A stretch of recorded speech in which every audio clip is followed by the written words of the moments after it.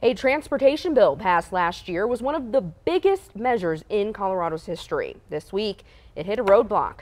Denver 7 political reporter Megan Lopez explains.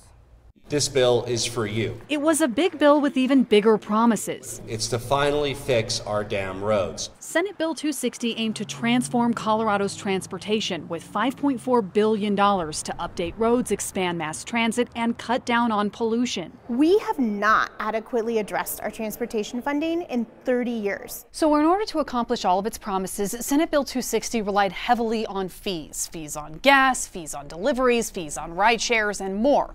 But in 2020, voters passed Proposition 117 that said if lawmakers want to create new fee-based enterprises and those programs will generate more than $100 million in the first 5 years, then they, meaning the voters, want to have a say in it. To avoid that, lawmakers split up the fees, putting them into one existing enterprise and 4 new ones. That is not a tax increase, and so we don't have to go to voters. But even last year, when debate on the bill was underway, Republicans questioned whether it was legal. And now, because of some slight language, you're saying we can do it. Something the bill's backers were asked about at its unveiling. They've designed this in a way that will withstand any kind of court scrutiny.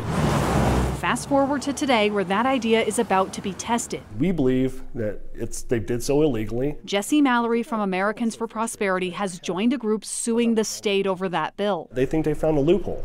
And this is why people have such distrust in politicians. The lawsuit claims SB 260 violates Tabor and Prop 117, but also single subject laws in the state. In our Constitution, there is a requirement that you can only have one subject in either a bill or a constitutional amendment. Senator Jerry Sonnenberg Was bred out of frustration, quite frankly. Is also part of that lawsuit. He says because there are so many different enterprises, there should have been different bills. If you follow the Constitution and you pass it in 5 separate bills instead of one giant omnibus bill, absolutely. Sonnenberg and Mallory say the state needs to either ask voters or prioritize transportation with state funds. The state has now a $37 billion budget. They can find a way to fund transportation. The governor's office and bill co-sponsors declined to comment on the litigation, but told Denver 7 last year the bill doesn't violate Prop 117. They're also delaying some of those fees with bills this year. We're open to additional fee relief. But if this lawsuit is successful, it could mean starting from scratch on Colorado's transportation funding. Megan Lopez, Denver 7.